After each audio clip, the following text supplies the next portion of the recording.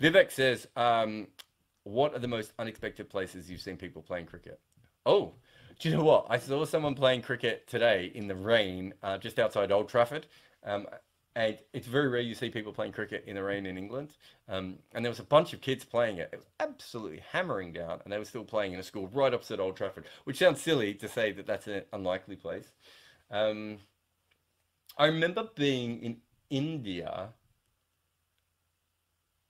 and there were a bunch of kids playing at like 11 o'clock or 12 o'clock at night on the street. And I suppose it wasn't so much, and it was obviously a street with very good lighting on it. Um, and it wasn't so much that it was an unlikely place, but an unlikely time. Um, but yeah, I've seen, I, I reckon that there was a really, really full-on game played at Dharamshala in the streets. Is the city called Dharamshala? I'm trying to remember. The Indians will be going nuts to me, but the city that's just near the ground.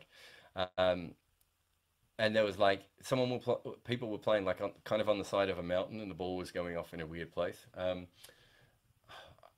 I'm sure there's just many different weird places that I've seen cricket over the years, but those are the ones that kind of spring to mind. One of which, because it happened today, Vivek.